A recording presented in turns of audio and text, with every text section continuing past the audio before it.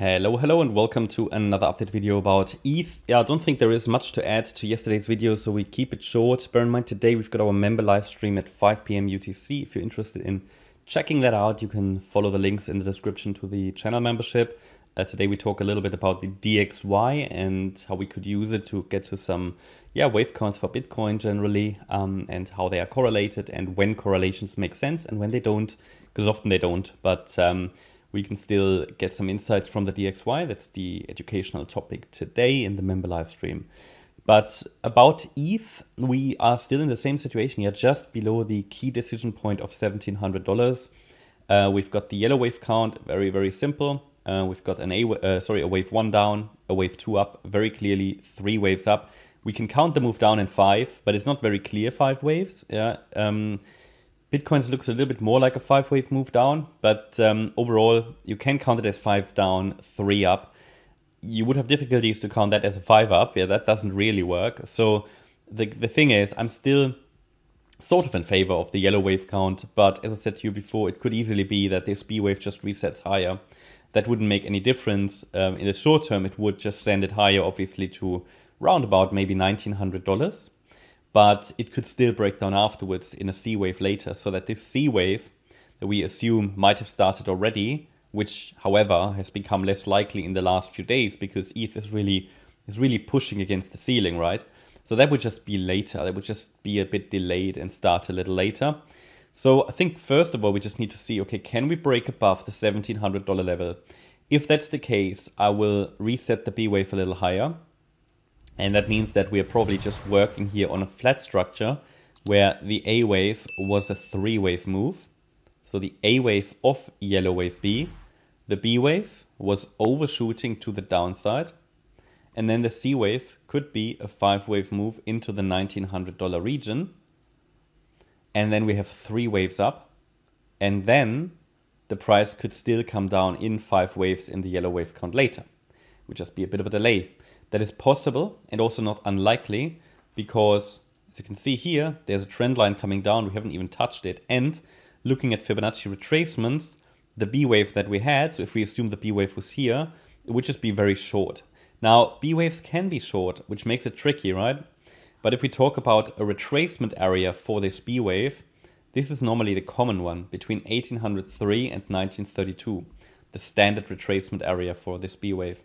And if we talk about Fibonacci extensions, what could be reached, let's see if we have an overlap between the retracement area and the extension area. And here 1804 is one, but it could still push higher. Yeah? 1804 is certainly a level I would watch. We're now consolidating just below the 1-to-1 ratio, but we don't have enough waves to call it an A, B, C. So it needs 5 waves up. So yeah, that's sort of the white wave count. Of course, the white wave count could turn into something more bullish. So at the moment, the white wave count is just short-term bullish, but it would include more medium-term, long-term bullish potential. Because let's say this is not a reset of the B wave and we already have it all completed down here. And that would be a 5-wave move up, which could turn into a wave 1 in the more bullish wave count. And then the ABC pullback could be a wave 2. So what we will do after we can identify 5 waves up, we can work with it. I will identify a pullback area for a wave 2. And then if we come down into this region and we see a small impulsive reaction to a support area, this is the signal probably for a 3rd wave rally higher into the $3,000 region. This would be bullish. So that's basically what I'm waiting for and watching for. Until that turns up, I'm very much aware this could just, until the structure really appears, I'm very much aware this could just simply be a high B wave. Or we could just be in the yellow wave count with a more direct pathway to the downside. It looks like it wants to push higher, but we all know how quickly things can change in crypto.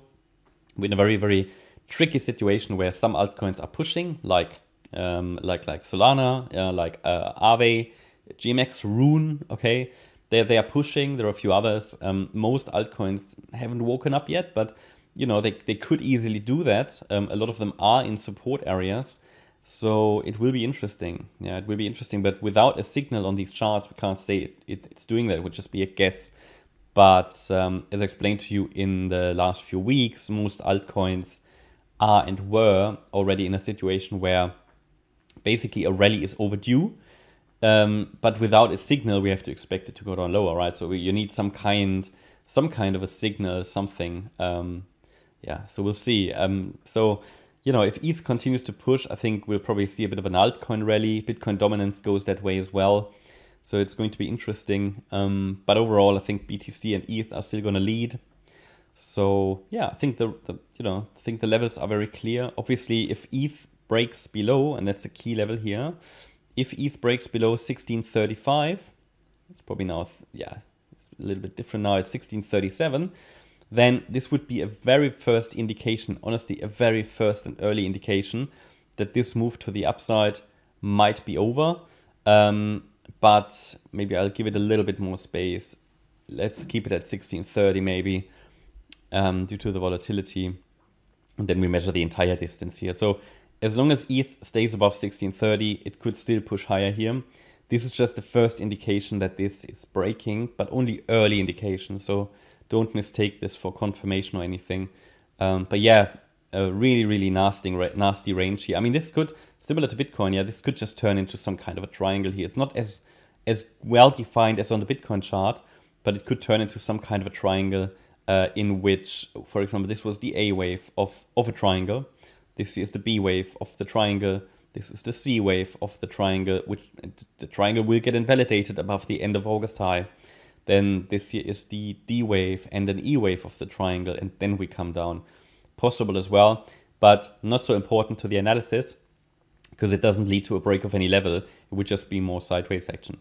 Yeah, that's my update about ETH. Just make sure you have a plan at the moment in the current condition. Yeah, it's very important because if this thing just goes higher and you don't have a plan, you will feel FOMO.